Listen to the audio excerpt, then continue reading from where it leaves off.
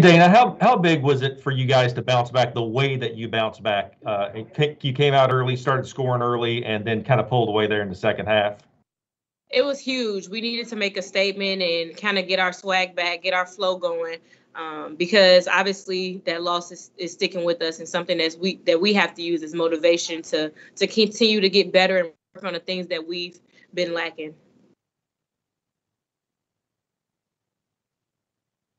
Coach said he had an impassioned speech before the game. What did he say to you guys that you could share with us?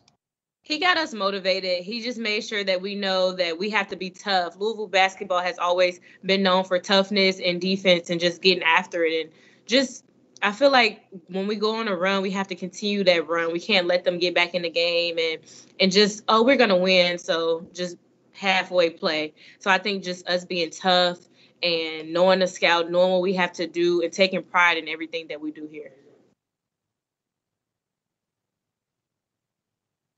And final one for me, Dana, how tough is this remainder of the schedule when you see that you've only got a couple more home games and then you finish out with, I think, 4 straight on the road? Toughness. We just got to be tough. We got to be mentally dialed in every game, because in the ACC, anybody can be beat. We have to make sure we're dialed in and ready to play team basketball and do what we do.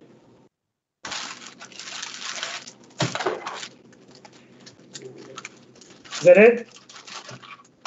WDRB exclusive. I appreciate it. Thank you. Thank you. There you go.